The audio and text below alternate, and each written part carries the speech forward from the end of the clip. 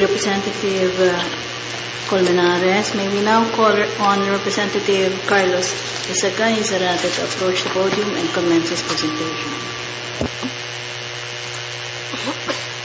May it please the Honorable Court. I will argue, Your Honors, on the issues pertaining to the jurisdictional requirements as well as the reliefs prayed for by the petitioners in the filing of the instant consolidated cases. Your Honors, these consolidated petitions filed by BAYAN Muna et al. And Nasicor et al. Have a common thrust. Both assailed the decision of Respondent Energy Regulatory Commission in approving post-haste on December 9, 2013, the applied rate increase of Respondent Meralco. This rate increase is unprecedented and probably the highest since the IPIRA was passed into law in 2001. It is our submission, Your Honors, that Respondent ERC committed grave abuse of discretion amounting to lack or in excess of jurisdiction when it immediately approved without a hearing and investigation the 4 pesos and 15 centavos rate hike increase imposed by Respondent Meralco, even under questionable circumstances like the imposition of the highest ever generation charge by the generation companies, the occurrence of simultaneous shutdowns of several power plants, and the role of Respondent Meralco in the placement of the highest bids for its contracted capacity in the West End. As was already argued by my other colleagues, Your Honors, these highly irregular and questionable acts of Respondent's ERC, as well as the Respondent's power industry players, stemmed from the fact that under the IPIRA law, the generation and supply sectors are no longer considered public utilities, and thus the charges they will impose are no longer subject to regulation by the state. We submit that these provisions, Section 6 and Section 29 of the IPIRA, are constitutionally infirm and must be struck down. In other words, Your Honors, we invoke this Honorable Court's power to struck down laws and regulations as inconsistent with the 1987 Constitution. We further invoke this Court's expanded power of judicial review under Section 1, Article 8 of the 1987 Constitution, that is to determine whether or not there has been grave abuse of discretion amounting to lack or excess of jurisdiction on the part of any branch or instrumentality of the government. Is the petition for certiorari under Rule 65 of the Rules of Court a proper remedy to question the acts of ERC and the other respondents? We submit that the answer is in the affirmative, Your Honors. Rule 65 is the proper remedy in this case because what is complained of is not merely the commissions of errors of judgment in the determination of facts and the application of the law, but patent and blatant grave abuse of discretion in the issuance of an order in a manner that is violative of the basic right to due process of the affected parties. Respondent ERC in this case acted in a manner that well exceeded its authority and discretion that already amounts to a lack of jurisdiction. The petitioners in these consolidated cases could not have applied Rule 43 for a petition for review as a remedy because they or the parties represented by them were denied the opportunity to participate in the proceedings before the ERC. Thus, technically, they were not parties in the proceedings before the ERC.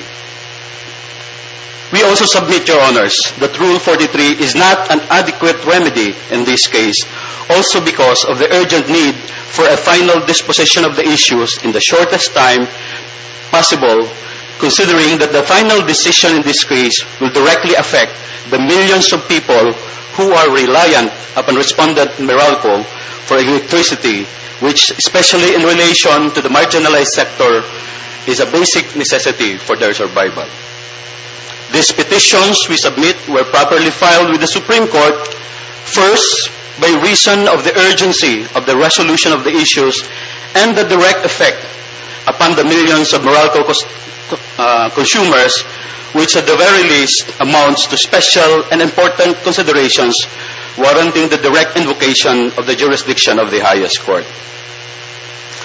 Also, Your Honor, and most importantly, among the basic issues raised in this petition is a pure question of law as to the constitutionality of Section 6 and 29, as well as the amendment of the rules of the ERC in a manner that is claimed to have authorized the issuance of the question resolution, despite the deprivation of the basic right of the millions of affected parties to participate in the process. The petitioners believe that the direct and urgent resort to the highest court of the land is also warranted, considering, first, the breadth of the authority of the ERC to regulate the power industry in the entire country.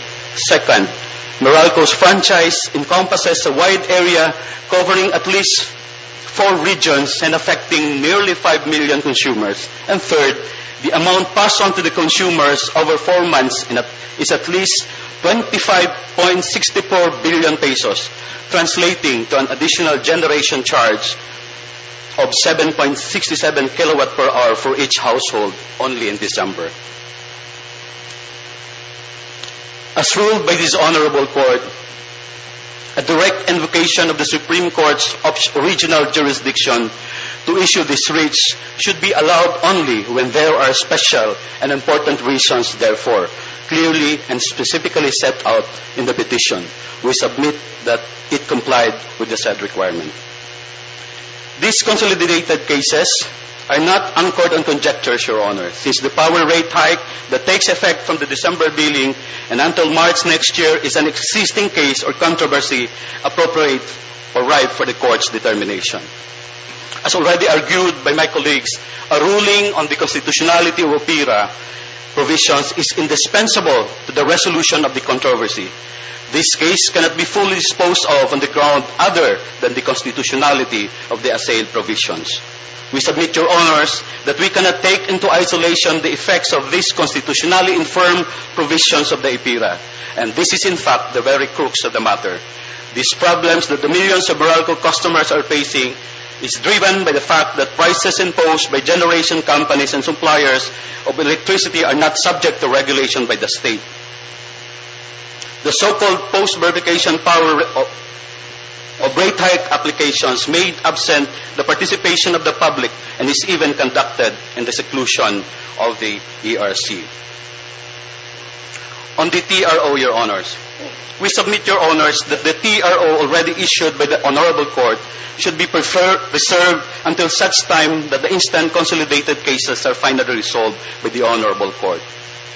As the approval of the staggered rate hike is already in full force and effect, petitioners in the entire captive market of Meralco are already suffering grave and irreparable injury, and unless the implementation of the rate hike is enjoined and further enjoined, it will continue to suffer grave and irreparable injury.